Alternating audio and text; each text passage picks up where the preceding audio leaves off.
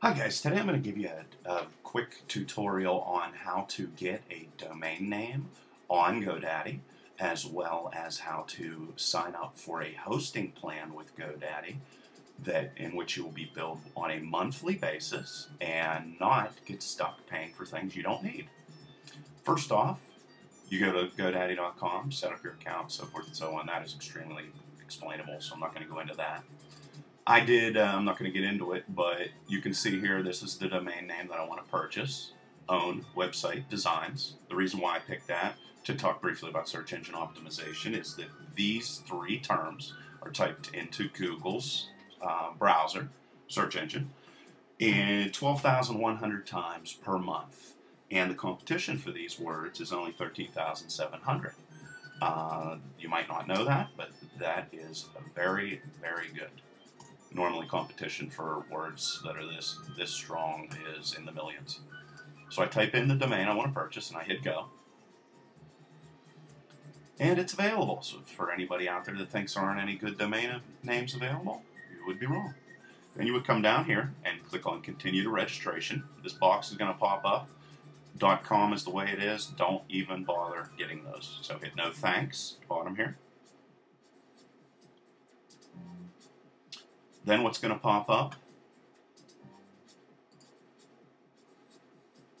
is this box, which is normally checked for 2 years. I'm going to select it as 1. These are all the little tricks they try and get you with. Okay, and then hit continue. This is another place they try to trick you. There's your privacy and domain protection and all this stuff. If you don't know what that is, chances are you don't need it. Come down here, click continue. In regards to emails, I believe a great way to save some money is to just use the standard email package that's set up with GoDaddy. I do not feel like giving them an additional $1.89 or $2.84 or $10 per month. What I do is I have everything forwarded to the one email that they give you complimentary. So you don't have any reason to purchase these unless you're a big business. And if you're a big business, you can use Gmail systems and other things to get around having to pay for your email. So don't like that either. Here's another place people get tricked. If you click on this, which is their web hosting deluxe package, they're going to lock you in so that you have to pay the first full year up front. I personally don't want to do that. I want to pay on a monthly basis. So I'm going to click on no thanks. And then you just simply click on checkout. And you can see here I wasn't tricked. I'm paying the standard $10.87 for the package that I wanted to purchase. So I would just simply enter my credit card information and then check out.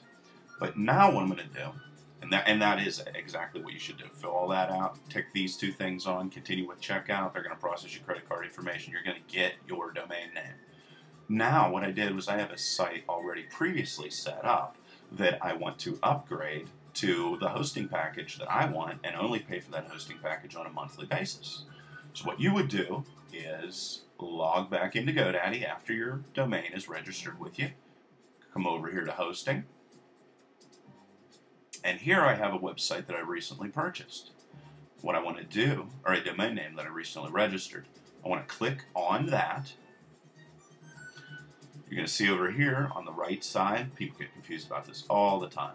You'll see upgrade, downgrade, hosting account. And you'll see I have one of the accounts checked over here. Click on upgrade, download, hosting account. And now it's going to give me a list of all the different plans. I prefer a Linux system. And I think if you don't want to get yourself in trouble, you should get a Linux system as well.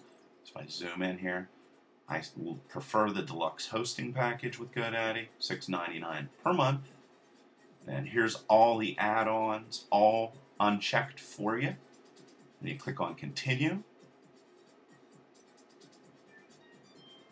And you can see right here, and in actuality I had a credit, but I normally would be charged $6.99 reoccurring. My billing is going to be on a monthly basis, so I'm not spending $80 right up front before I decided the domain name's even worth spending money on at all. And I am paying the bare minimum for both registering a domain name as well as hosting it with GoDaddy.